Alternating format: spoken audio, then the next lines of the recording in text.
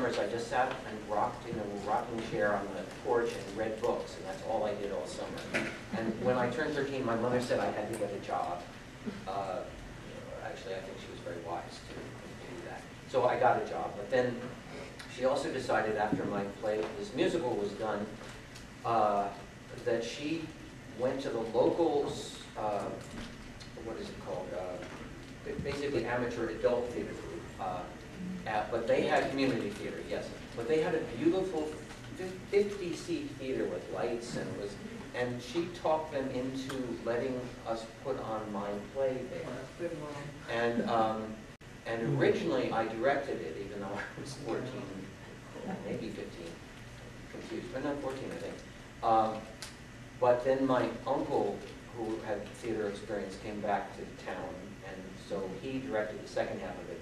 But in any case, I cast myself in the supporting role of the, anyways, the supporting role.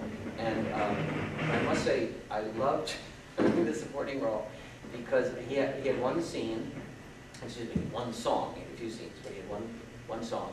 And I had a lot of time off stage, which it let me enjoy the whole experience. So I didn't have the, anyway, I'm sorry if I keep going this way, it's too long of a version.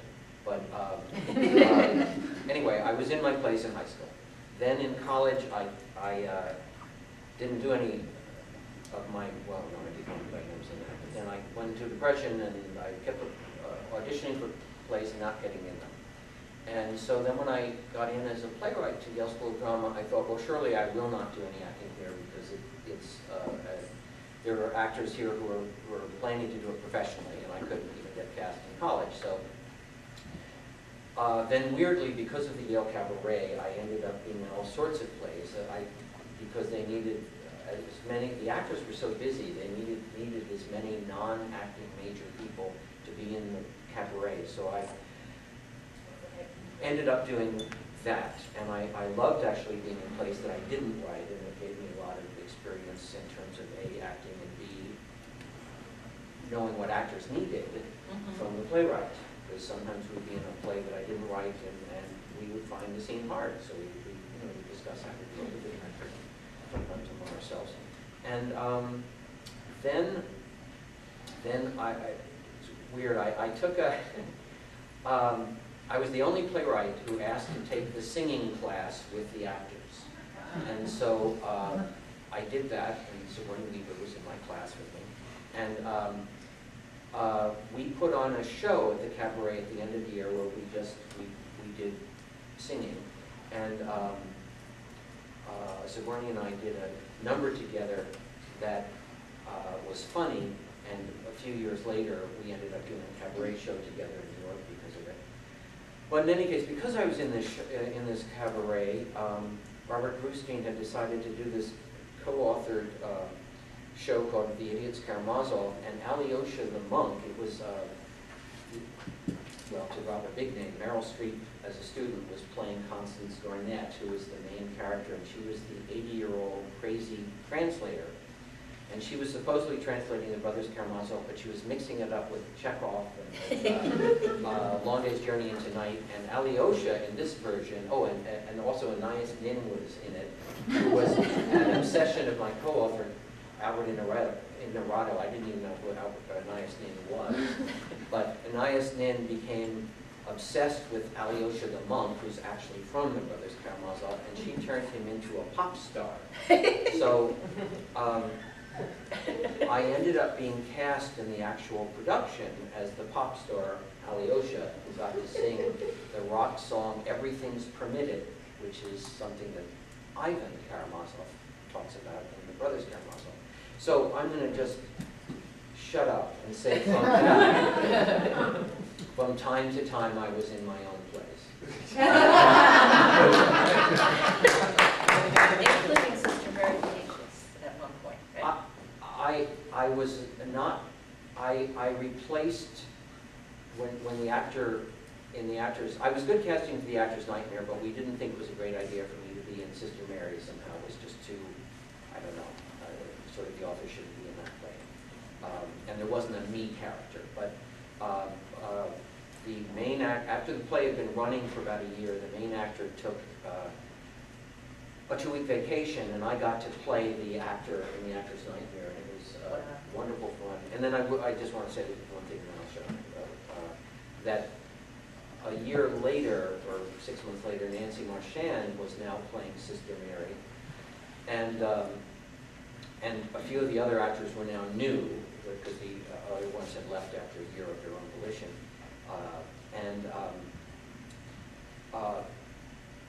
The same actor had to take a vacation, but his understudy wanted to go to a wedding. And so he said, could Chris take over for this weekend? And I was fine with it, but the actors said, we're willing to do it as long as we don't have to have a rehearsal. So I did The Actor's Nightmare, which is about this person who's never been to rehearsal, with Nancy Marchand and other actors without a rehearsal.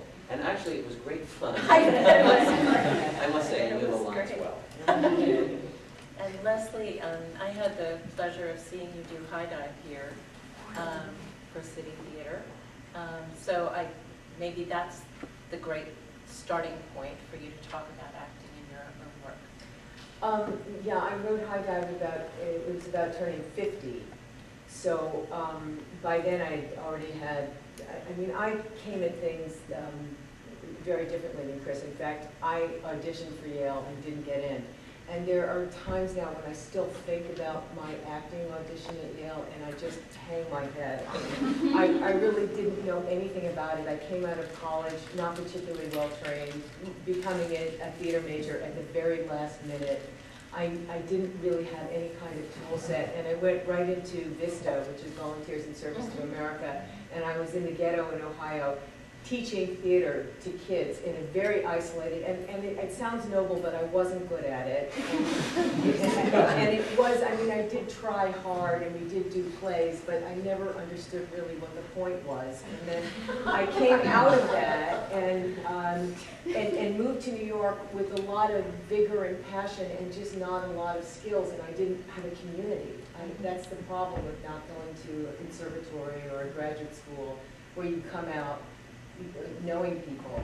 So I arrived in New York very much a maverick and very alone, and I really started being in my own stuff purely out of desperation.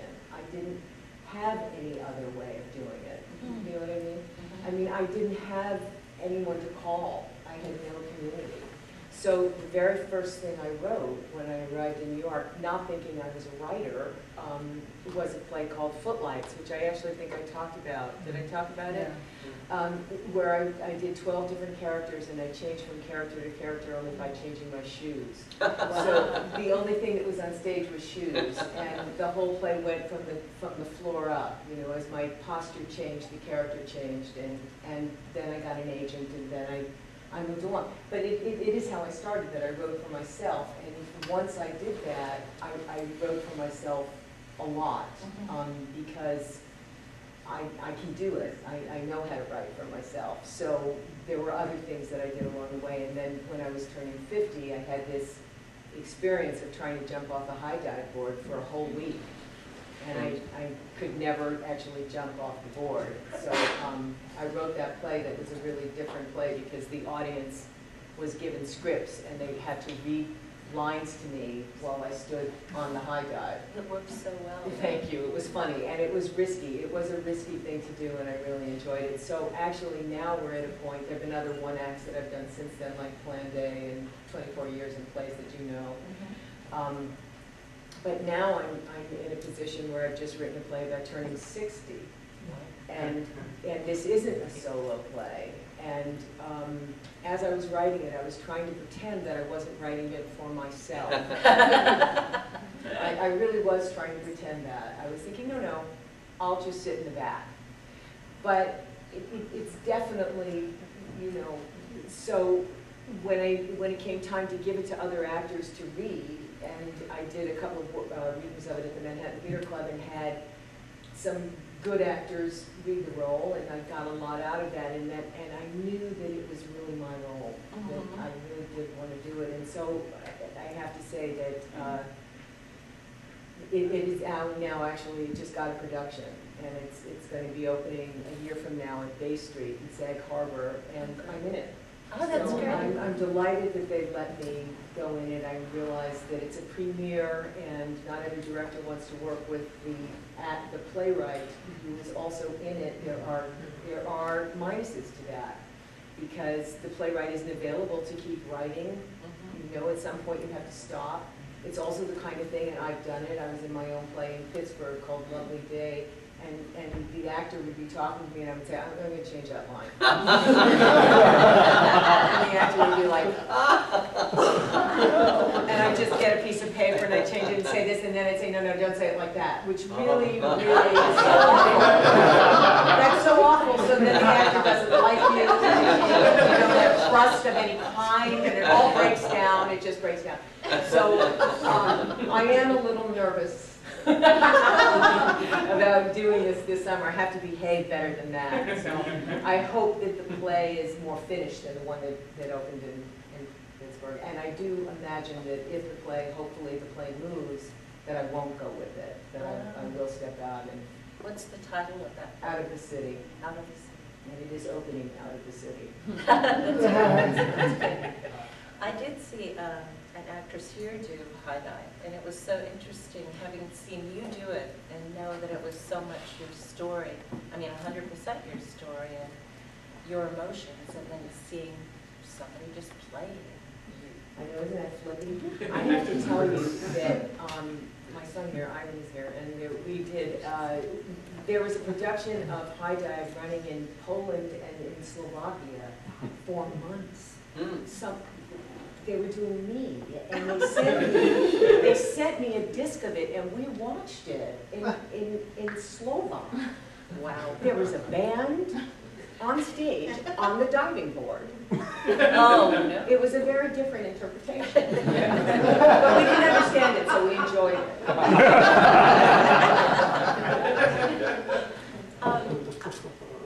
Do you both feel as confident as actors as you do as playwrights?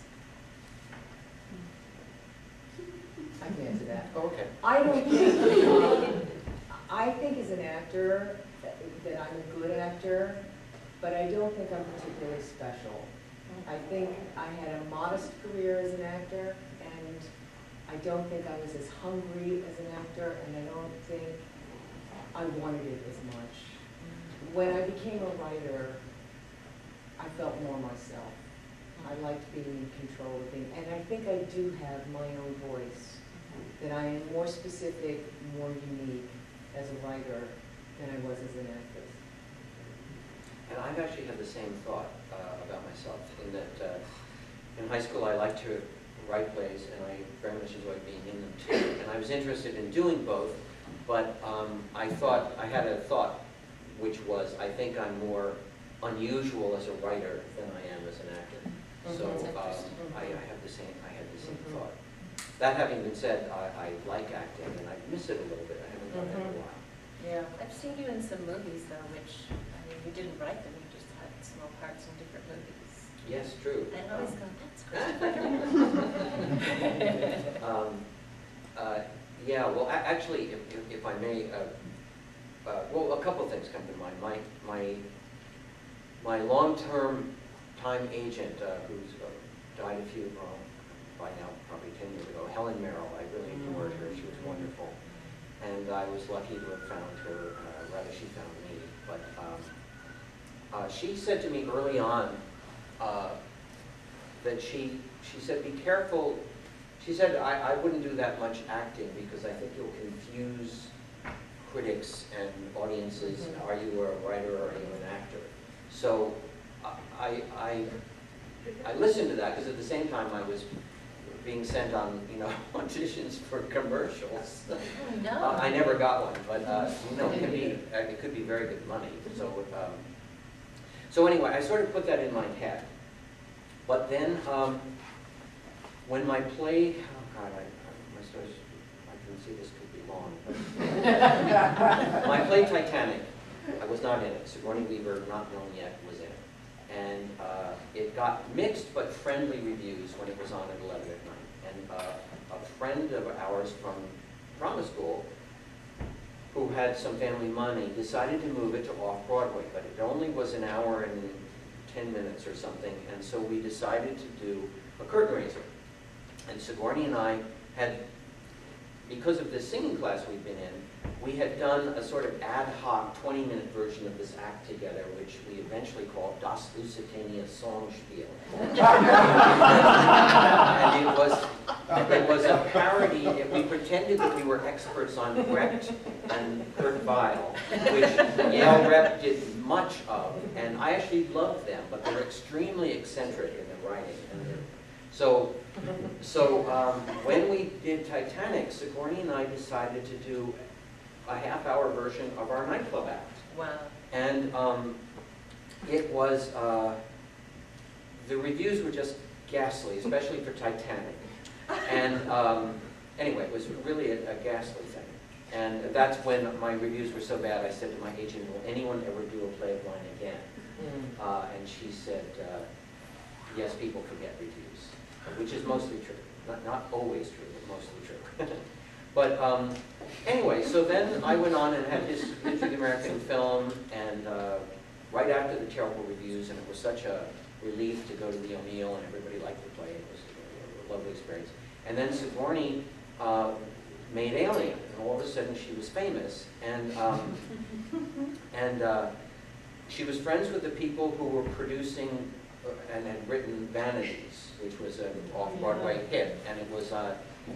And for some reason or other, I don't know how it happened, but they said, oh, why don't you and Sigourney do your cabaret act at 11 o'clock at night after Vanities?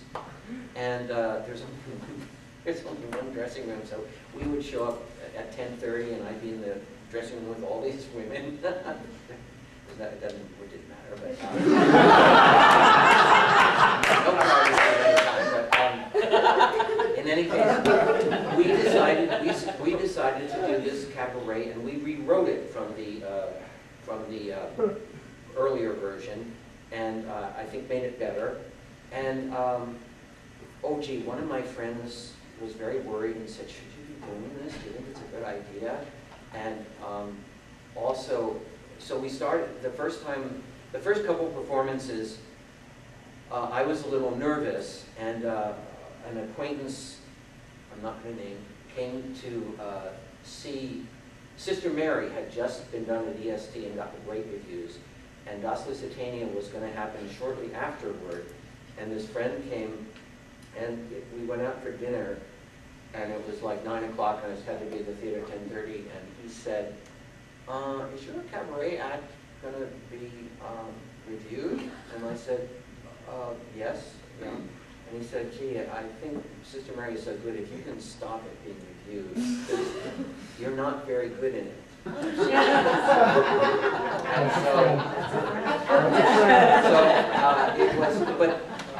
And so I had to, not only was it terrible, but I had to perform in like an hour.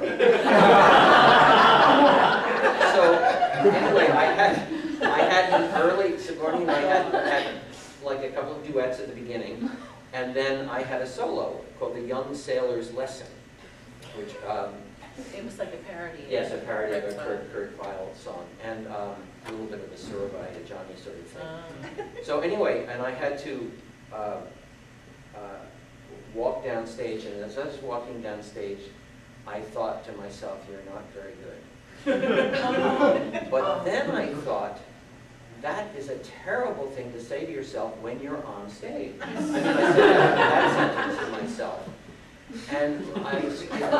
And then I got, for some reason, it made me giddy that I was having this conversation with myself, and I got good that night. That's great. And then we got great reviews. We got fabulous reviews, and we became a sort of a cult thing. And I remember because we had, it was really crackpot, because we would say that Bertolt Brecht wrote Barry Lyndon, the movie, which he did. And then Sigourney played Marissa Berenson, and I played the 5-year-old son. And anyway, that was weird. Then we had this thing that we said that Brecht had written Eva Perón, the demon first lady of Buenos Aires. And we combined not Sister Mary, Sweeney Todd and Evita. And it was, I'm glad we didn't know it at the time, but Stephen Sondheim then came and laughed at it. And anyway, it was a wonderful experience. So I don't remember what I was answering, but,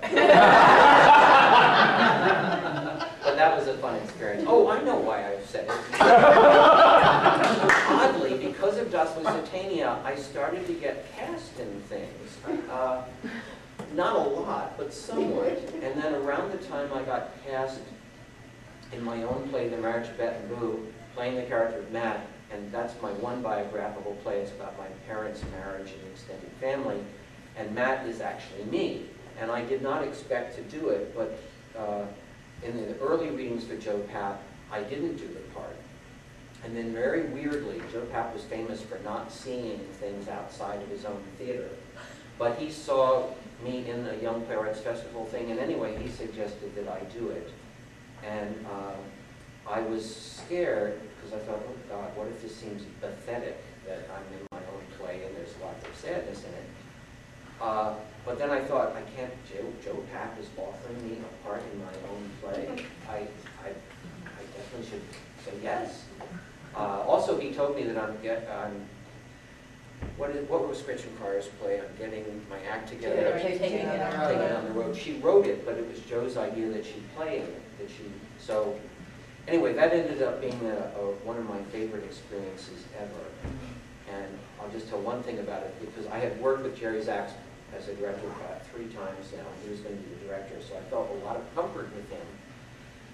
But he had, in the last couple of plays, he had actually asked me to come to the first read-through as an author and then go away for a week and then come back so that he could get a rapport with the actors going. And that was fine with me because he always would listen to my comments, and that's all I really wanted. But however, now that I was in it, I couldn't go away for that week. And not only that, but the first day of, maybe it was the second day, because I'm not a big believer about being around the table long. I like getting up. But anyway, so did Jerry. So the second week we were probably, the second day we were probably vaguely starting to direct it. And Matt, not directed, the movement, blocking. Anyway, Matt had to play himself at 30 and at college, and then as a little boy. As a little boy, you don't want to do too much. But anyway, when Jerry was blocking it, he said, "Why don't you try sitting on the floor by the couch?" And I went, "Sitting on the floor?" And I saw his face go, you're resisting me. And I said, all right, okay, I'll try. And anyway, but as the day went on, there was this unspoken tension. And then I thought to myself, I am getting an acting paycheck. And so I of course have to try what he asked me. I mean, I did try it, but I needed to not show an initial questioning of it. That was me, the author, thinking, is that the good idea for them? So I actually apologized to him at the end of the day, and I said, I'm getting an acting salary, and I'm sorry, I will not do that again. And then it was great. And I was very glad that I knew to apologize. Smart. Did that turn out to be a great acting experience being in that play? It was wonderful, and not only, Leslie mentioned Olympia the Caucus, we had so many wonderful people, but some of them gave indelible performances, Joan Allen and Mercedes Rule and Olympia, and was so wonderful in the part of Soot, and that a bunch of us for the whole run would go off stage if we were off stage, but we would all watch from the wings this one particular scene that Olympia did. It was just wonderful. The thing that was very strange about it is that it was my family of origin, and of course it's fictionalized to some degree, but there was a lot that was not. And I remember that 2 actors said to me somewhere, I can't remember if it was in rehearsal or when we were in performance, they said there was one day where you said some line and it seemed so true, it was disturbing.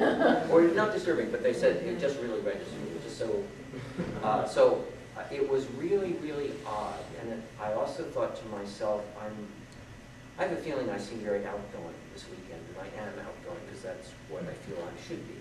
But I'm shy, and if you put me at a cocktail party with people who don't know who I am, I can't talk to anybody. I don't know how to make chit-chat with people. So in any case, I just thought that, how did I ever get in this play that is so self-revealing? Because in the second part, there's an awful lot about separation from parents and all that. Anyway, it was very self-revealing. And Jerry, by the way, was such a wonderful director. And he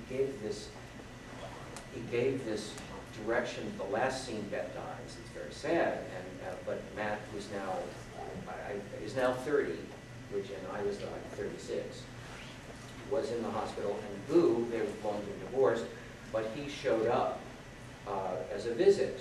And Jerry's direction after we read through it once was he said, now, obviously it's sad, do not play the sadness.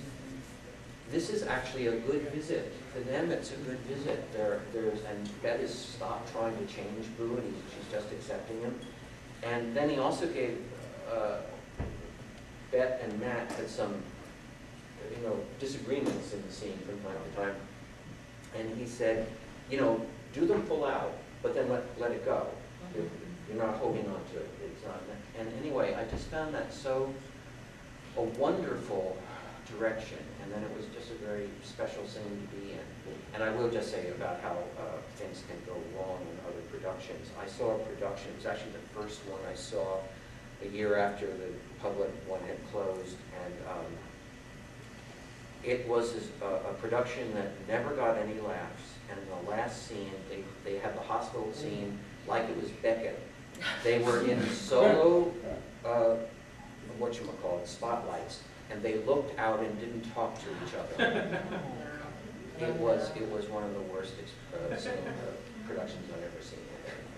However, the one we were in, I loved, and I liked the revival a couple of years ago as well. I know that you guys haven't really directed your own work much. Is that Have you directed yours, son? I directed a one-act play that I wrote called Deaf Day for a deaf friend of mine, and I directed a play at the Atlantic called There You Are, and I think I've done others, but I can't remember. I think I have. A long time ago. Do you think, in general, a playwright directing his or her own work is there an advantage to it, or are there drawbacks to it? I know, for example, Edward Albee has often directed his own work, and some people think that's great. Some people think you're eliminating that extra brain and creative input and collaborators. So I just wondered how you feel about directing work that you've written. I actually don't have the patience for it. To tell you the truth. It's like the first day, I want them to be better.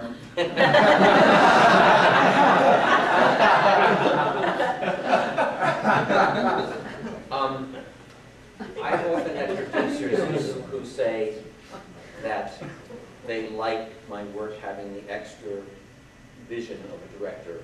And vision is too strong of a word, but the participation and so on. And also, I think the times I've directed, I'll tell you, when I directed a play not by me at the Young Playwrights Festival, I really enjoyed it, except for the fact that I didn't have breathing time.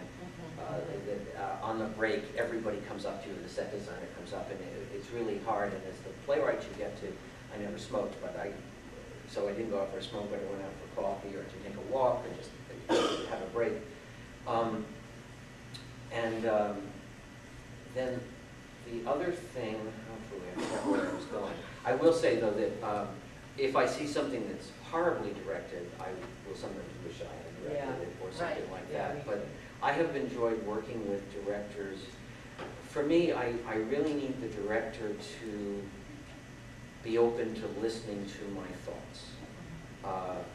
And with a couple of the directors, the first director I worked with at Yale was a lot of fun, and he just let everybody talk anytime they wanted to. The actors, me, anything. And it was, in fact, he was so loose about it. Once we had a professional production of his American Film at the Marquette Forum when he was still very young and I was very young. And the actress was not understanding the section where Loretta turns into Martha from Virginia Woolf. And he talked to her, and she just couldn't get it. And I said to her, well, Peter, will you talk to her some more? And blah, blah, blah. And he said, well, why don't you talk to her? I can't seem to get through to her. And on the one hand, I thought it was nice of him. On the other hand, I thought, oh, you're giving up. And then I tried, and I couldn't get through. She wasn't being difficult. And I guess she'd seen Virginia Woolf. She just didn't get how to put it in. It didn't matter, though, because it was a brief part of the play, and she was very good in the bulk of it. But anyway, so mostly I've not liked to. Oh, just one more thing, though, about, I know what I wanted to say. And Leslie said she wants the actors to get there right away. If I were to direct more, I would have to control myself about wanting results. I really like them to get it right. Well, let me put it a different way. Many of the actors get it right at the first read-through. They just know how to do it.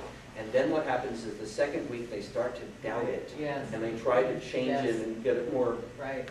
And the people who are good directors, I feel, tolerate it and let it and try to get it. No, it's really true. No, it's true. And I have one example I just wanted to give. My play, Miss Witherspoon, was directed by Emily Mann at McCarter, and Emily's a lovely person. I really like her, and she's the director.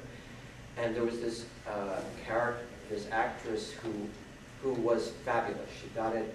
It wasn't Miss Witherspoon. It was another part in the play, and she got it with her audition, and at some point she announced in rehearsal, like a week and a half in, that she wanted to play it a different way. She didn't like this particular way of doing it. And the way she did it made it not work. It simply didn't work. And I went as, it was painful. And it was late in the play, and I thought, if she doesn't change, can I rewrite it in some way? And I couldn't. It was, what she had to say was integral to what happened to the ending. So I went aside to Emily, again, I wouldn't say this out loud to anybody, but I said, are we in agreement that it can't work this way? And she said, yes, it can't work this way. And I said, and do you think you'll be able to get her back? And she said, yes, I do, but I think it'll take 2 or 3 days. And I said, okay, well, I'm going to go home for 3 days because it'll give me an ulcer, but I'll come back. And I came back, and she was back. And so, you know, kudos to Emily for knowing how to do that. You know, one of the things that I think that I struggle with as a director is that I have a very definite rhythm in my head of how the actors speak, so that I can tell that if actors are not hitting a certain word in a sentence, like that one word, I know that one word will just change everything if you just hit that one word. So I'm like, we come into the sentence, you can tell that I'm tense, which isn't helpful for them.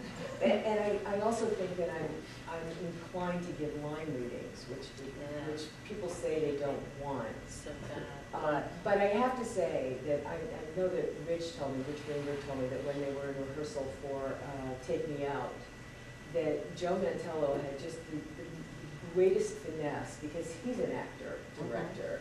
And Joe, in this really conversational way, was able to talk to an actor and drop the line reading right in and keep going. He had a way to do that, which is much different than me saying, no, just say it like this. Yeah, so there is a way to do that, which I don't trust that I don't have his finesse. He's really excellent that way, in many ways. I have a lot more questions, but I know you guys do too. We don't have too much time, so would anyone like to ask questions on this subject? Yes. As a playwright, what are the most important elements you feel a director brings to the production? Could or should bring to the production? You know, Mike Nichols is famous for saying that 90% of casting is direction is casting. And the casting is, first of all, the playwright and the director are always there together if it's a first production, and it's a one-way of finding out that you're in sync if you're liking the same people. And I've almost always liked the same people, not as the director. I've just been lucky that way. Every so often, not. But, so the casting is almost the most important thing, and I've had a few times, well, twice, where we had to fire people, and it's always the director who has to do it, and it's always traumatizing for everybody. But it was really necessary. And then the third time, at the first reading, I saw we made an enormous mistake, and I went to the director and to the producer and said, I've been down this route before, he's not going to be able to get it. It's better to replace him right now, and neither of them have agreed with me. And I was just stuck. And then I really did my best to help the actor, and very genuinely, and he never ever could get it. Luckily, he wasn't the lead, but it wasn't a great experience. And then, gee, what else would you say you look for in a director? I'm just always impressed by the process of having the characters come into the characters, how the actors grow inside how they're gently guided to understand beat for beat what the play is about. So I'm really interested in directors that actually divide the play into beats, so that we really do understand that this story, this larger story, is being told in these small ways all the way through, and that each one is clear. And I know that some directors work in a way of actually making sure a beat is clear before it moves on, and that can be very effective to happen. That you make sure that your story is being told, and that it isn't vague in some way. And I know that stories can be interpreted in lots of different ways, but we do come at it wanting to make a point. And it's nice when you sense that you agree on what that is. And also, the aesthetic of a play, I'm not always confident about. I'm not always confident that I understand how my actors should dress. I'm not always confident that I understand what the set is. I do know when the set is wrong. I can tell. One of my plays, 9 Unions, was actually, for some reason, the set was an ark. It was a boat, which I never understood that. It really was. It was just a round wall like that. And it was done by a very famous New York designer, so it was confusing to me. But I didn't have enough confidence in my own aesthetic to say, is this set right? So it's nice when you have a director that you can trust his or her aesthetic, that it's going to look right. I have a much better sense about lighting. I know what kind of lighting I want and don't want, and I really weigh in on that. I can tell when things are wrong. I can't always say why it needs to be different. I sometimes get boggled, and so I really appreciate directors that can help me figure out why this is right. I think we have another session coming up, so is there one more real quick question?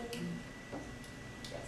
Time frame between new works, when you start, get it down on paper, to finally getting it up on stage, what's the average? Oh, wow, I don't know if there's an average, actually. Right, but I mean, I'll tell you, it's faster than, a play gets up faster than a musical, and a movie can take anywhere from 2 years to 20 years. So I would say I write a play, and then if it's up in a year, that's good. Wow, that is good. I would agree. And it sometimes can be. And then sometimes it's also, I've discovered, it feels to me like the regional theaters have started making their following season earlier than they used to. That it used to be if you got them a play in January or maybe even March, they might consider it. And matter of fact, my play Why Torture Is Wrong, and the people who love them, got into the public quickly because they lost a play. So otherwise it would have been a full year later. I just want to say thank you. I hope that you both will still act in your own work, because I'd love to see you on stage. Well, thank you. I will.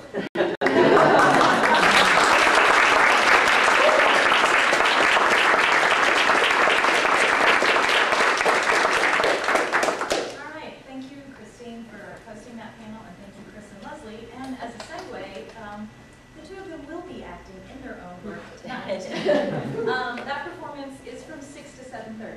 So the plan for the rest of the day is we're going to have another quick break. Then we have our final session, sort of symposium type session from 4 to 5. And that is commissions and submissions, and we've got quite a panel for that, a few local artistic directors, as well as Christian joining us again, our representatives from Sackville French, and we'll really be talking about when playwrights submit their work, when they're commissioned to do work, and some of the intricacies of that. So I'll say, just as a reminder, to stop at the desk out in the lobby to get your parking validated with the pink sticker.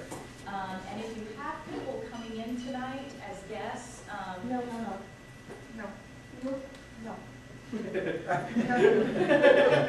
No, we have to have an adjustment.